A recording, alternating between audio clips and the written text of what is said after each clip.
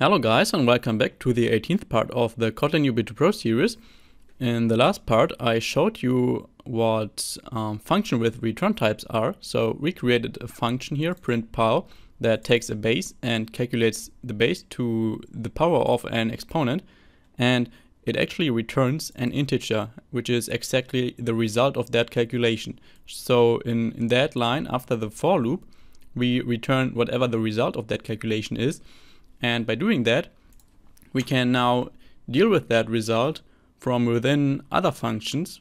For example, we can write val pow is equal to print pow,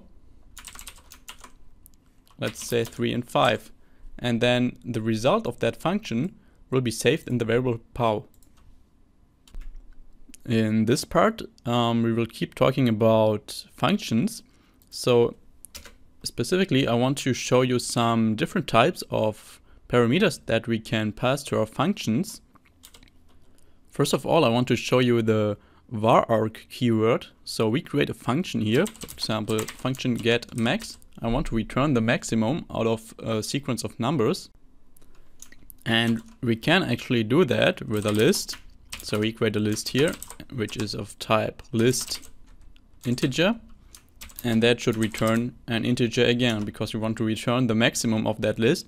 And that list is only filled with integer values. So that would work, but the vararg keyword actually does something similar. So we remove that list argument here and instead write vararg numbers. And those numbers are integers. So the vararg keyword now means that we can have a variable number of arguments, of parameters, that are all saved in numbers and that are all of type integer. So let's implement our function actually. We can treat the numbers here exactly as we would treat a list. So we can create a variable max here, in which we want to save the current maximum value and set that to numbers at the index of 0. So the first number of those past numbers. And now I want to loop through those numbers in a for loop for each number in our numbers. We want to compare if the current number is greater than our maximum. So if that is the case, then we want to set the maximum to our current number. So we initially set that maximum to the first value of our numbers, and then we check for each number in all of those past numbers if the current number is greater than the maximum that we just saved, the current maximum, and if it is, then we found a new maximum and set that to the current number. And finally we need to return the value of max, so we write return max. And the difference now to a simple list is when we call that function, so I want to save the maximum of a sequence of numbers in the variable max here and set that to get max. And normally we would pass a list here, so we would pass list of 1, 2, 3 for example, but because we used vararg here, we cannot do that. Instead, we can just insert the numbers as they are in the parameters. So we can insert as many numbers as we want in a row here. Just some random numbers. And now, if we want to print the maximum, we simply write print line the maximum is, and then we insert max. So when we run this, you see it prints the maximum is 15, and that is exactly the greatest value in our sequence of numbers here. Another really useful thing you can do with vararg keywords is if we create an array here, an integer array, val array, and set that to int array of, so make sure it is int array and not array of, otherwise it won't work, int array of. And as you see, when I type that function, it also takes VARARG elements here. And of course it does, because we can insert any numbers here into that array. So I'll insert 10, 20 and 25 here, and VARARG can also be used to insert an array in between our just passed parameters here. So if we want to insert all the values of our array inside of our parameter list, then we can simply do that with the asterisk symbol followed by the name of our array. So what this will do is it will take the 3 numbers of our array and simply insert them here instead of the array variable. So if we run this now,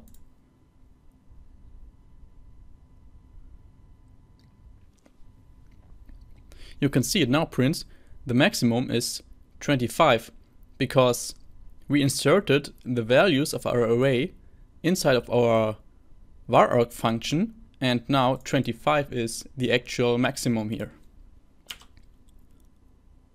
But for now I will remove that again and restore what we had before. I just wanted to show you that we actually have the possibility to insert arrays inside of VARARG parameters. So that is one cool thing I wanted to show you. Another cool thing are default arguments.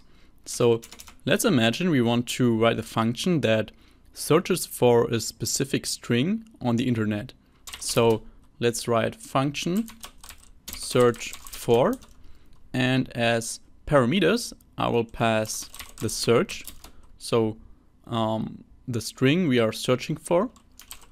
This is of course of type string.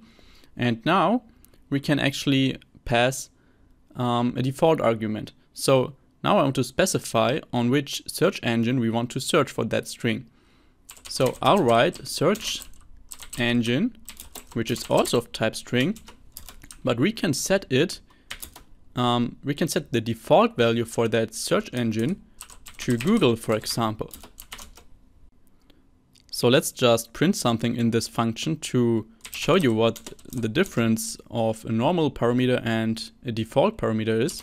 So I write print line and just searching for search on, and now the search engine. So when we now want to execute that function, I'll remove that above here. Then I'll write search for, and we have to specify a search string now. So for example, how to become a good programmer. But as you see, we don't need to specify the second argument search engine because it is Google by default. But we have the option to change it if we want. So to demonstrate that to you, I'll call that function again. And for example, we can search for how to become the best Kotlin programmer. And in this case, we actually don't want to search on Google. Instead, we want to search on Bing. So in that case, we just insert the second parameter as we are used to it. So if we run the program like that, you see the first time it prints searching for how to become a good programmer on Google, and the second time it prints searching for how to become the best Kotlin programmer on Bing. So if we don't use an additional parameter here for the search engine, it will use Google by default. And if we provide a parameter for the search engine, it will use our new provided parameter for that. So that is a really cool thing about parameters, and especially if you know that you have a value for your parameter that can be used as the default value. Finally, another cool thing about parameters are named parameters or named arguments. And those are just a little help for you if you have a lot of parameters here and you don't know in which order you have to put them, or you don't want to look up for that function, then if we delete that now, we can instead also type search equals and then the value of whatever we want to search for. So we specify exactly that we want to use the parameter search and insert something for that. So I'll write how to become the best Kotlin programmer again. And after that, we can also do the same for the search engine and use Bing again. And now the cool thing about that is that you don't need to have the arguments in the right order. So we can also use the parameter of the search engine before the search parameter. So that will also work. So using your parameters like that is actually really helpful if you have functions with many parameters and you don't know in which order you have to put them. Your homework for this video is to create a function alternating sum that takes a VARARG parameter, so a variable number of integers, and then that function should return the alternating sum of those numbers. So for those of you who don't know, the alternating sum is that you take the first number as a positive number, then you subtract the second number, you add the third number, you subtract the fourth number, you add the fifth number, and so on. So that would actually be the alternating sum of those values. And if I remove that again and run the program, you see it prints the alternating sum is 4. And of course, if you type that into a calculator, you will get the same result. So now I'll go through the solution of the homework of the last video, where you should write an index of function that takes an integer list as argument and a value. And then that function should search for that value inside of that list and return at which index that value can be found. So first of all, we need to loop through the whole list that we passed as an argument. So through all the indexes of that list. So we go from 0 to the list's size minus 1. And actually Kotlin underlines that with a yellow line here. It wants us to write it with that until keyword, and that is what you should do if you have these calculations inside of your range. But if you have only list.lot size, for example, then you can write the double dot instead and you're perfectly fine. But because we need to go to list.size minus 1, we should use that until keyword here. So that for loop goes from 0 to the list.size minus 1, and it checks for each value of that list if that value is the same as the value we passed as a parameter.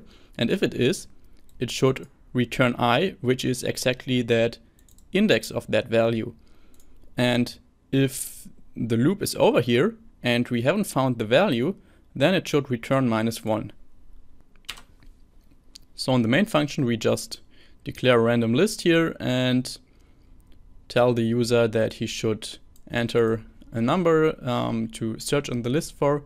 Well, first of all, we print that list, and then he should enter a number to search inside the list for. And we need to make sure that the input is not equal to null, because readline can return null.